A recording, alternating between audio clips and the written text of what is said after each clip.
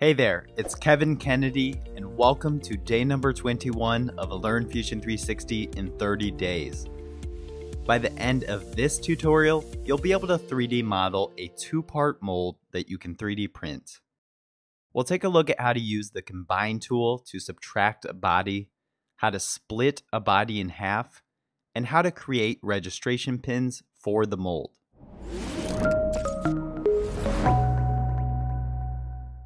To get started, I'm going to open up this donut file, which I'll create a mold of in this video.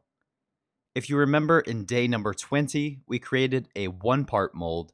So in this demo, we'll take a look at how to create a multi-part mold when the three-dimensional object is too complex for a one-part mold.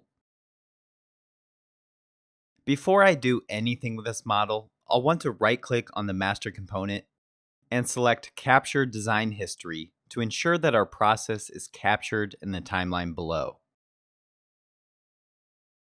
Now, similar to the one-part mold, the first thing we'll want to do is create a box that will encompass the entire object. I'll hit the keyboard shortcut letter R for rectangle. I'll select the XZ plane. And before I select the center origin, I'll select center rectangle in the sketch palette. I'll select the center origin. And I'm just going to make this 110 millimeters in each direction and hit enter. Now I'll hit the keyboard letter E for extrude and I'll select the rectangle. And again, we want this box to cover the entire donut. So I'll first select two sides for the direction. I'll drag the arrows for each direction around 20 millimeters or so until the box covers the donut shape. And you'll notice that it defaulted to the cut operation. So we'll want to make sure that we have new body set as the operation before we click OK. At this point, I'll want to start naming the bodies so it's easy to keep track of them. I'll toggle open the bodies folder and rename the first body donut and the second body mold box. To help us see what's going on here, we can go ahead and change the opacity of the mold box. To do this, simply right-click on the body, go to Opacity Control, and change the opacity to 50%. Now we'll want to use the Combine tool to subtract the donut shape from the box. I'll select Combine from the Modify drop-down list, and then I'll select the mold box as the target body, as this is the object we'll want to cut away from. For the tool bodies, or the shape that we'll use to cut, I'll select the donut. I'll double check that the operation is set to cut, and I'll also make sure that New Component and Keep Tools is selected, and I'll click OK in the Combine dialog box. Now, since we had New Component selected, you'll see that our mold body that we just created was created within a different component. I'll go ahead and rename this component to Donut Mold by double-clicking on it, and I'll turn off the original two bodies. At this point, we'll want to cut this mold into two parts. Before we split the body, I'll need to add a construction plane to reference as the split feature. I'll select Midplane from the Construct drop-down menu, and then select the top and then the bottom of the box, and click OK. And you'll see that the midplane created a nice construction plane directly in the middle of the box. I'll select Split Body from the Modify drop-down list, and then I'll select the mold box as the body to split, and I'll select the construction plane as the splitting tool, and I'll click OK. Now, to make this even easier to look at, I'll select the construction plane and hit the keyboard shortcut letter V to hide it. I can also turn the opacity back to 100% of both bodies to make them even easier to look at. And I'll rename the bodies top and bottom so they're even easier to decipher.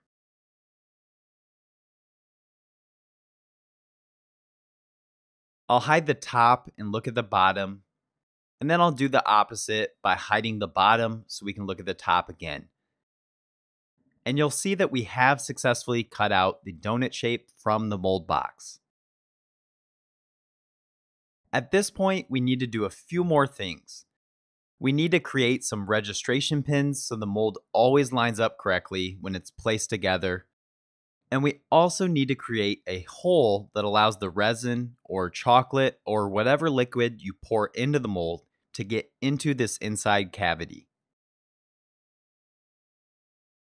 Let's start off by creating the registration pins. I'll select the top body and hit the letter V on the keyboard to hide it. And I'll select the top plane of the view cube. Now you can go ahead and create registration pins with many different shapes, but personally I like to use the sphere feature, so I'll select sphere from the create drop-down menu, and then select the top surface, and I'll make this 10 millimeters wide, and I'll make sure the operation is set to join. I'll select rectangular pattern from the create drop-down menu, as we'll want to pattern this to the other 3 corners. Under the pattern type selector, I'll select features and then I'll select the sphere from the timeline. For the direction, I'll click on the edge of the mold, and I'm just going to use the arrow here to adjust these spheres to approximately the same spot, as the exact location is not that important. Now once I have a new sphere previewed here in all 3 corners, I'll go ahead and click OK. Now we'll have to subtract these spheres from the top side of the mold so we can 3D print this mold and the registration marks will actually work. I'm going to turn the opacity of the top back down to 50%. Then I'll select the combine tool once again, and for the target body, I'll select the top, and for the tool bodies, I'll select the bottom. I'll make sure the operation is set to cut, select new component and keep tools, and click OK. Now you'll see that we no longer need the original top body, so we can hide that, and I'll double click to rename the original component to donut mold bottom, and I'll also go ahead and rename the other component that we just created to donut mold top. I'll turn the opacity back on for the top, and we'll hide the bottom by selecting it and hitting the keyboard shortcut letter V for view or hide. And you'll notice that now we have both the top and bottom pieces of the mold, each containing these nice registration spheres. So now we need to create a hole to pour the material into. And this part is really subjective to your specific needs.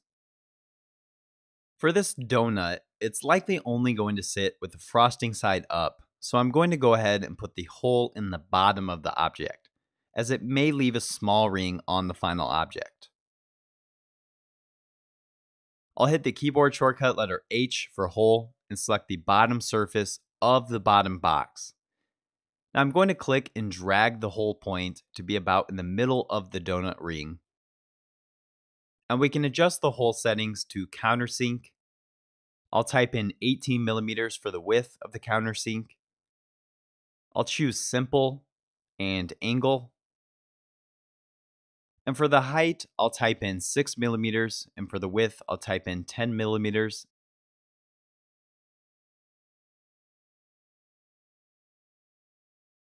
Now these hole settings again really depend on your object, where the hole cavity is, and what you're trying to achieve with your mold.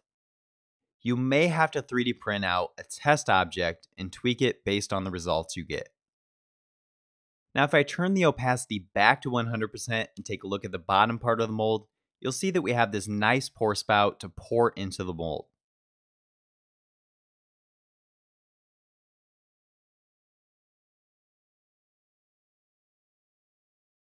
The last thing that we need to do is check the draft analysis to see how well the object will come out of the mold. I'll select draft analysis from the inspect drop-down menu.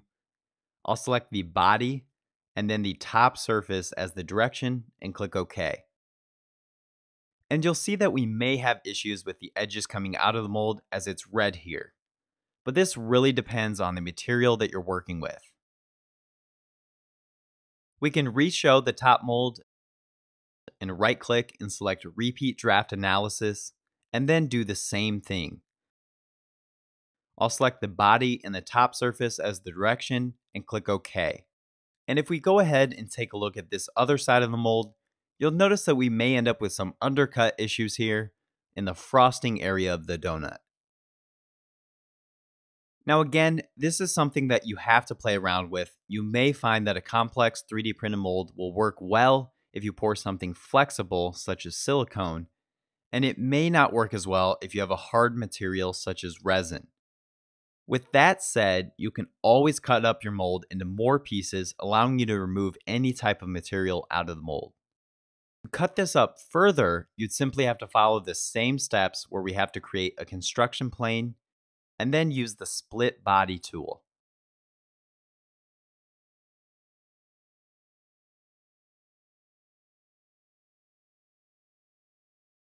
And I could also add extra registration keys to the sides of each mold part.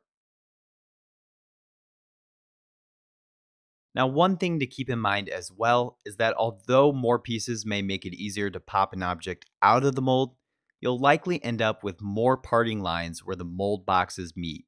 So you'll really have to plan ahead and think about the final results you're trying to achieve.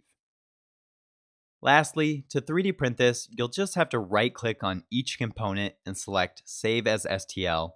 And of course, you could either save it to your desktop, or you could send it directly to the 3D printer's slicing software. Thanks for watching. If you have any questions at all about this tutorial or Fusion 360 questions in general, then be sure to comment them below. Hit that thumbs up icon if you learned something in this video, and click subscribe followed by that little bell icon to be notified of more Fusion 360 tutorials.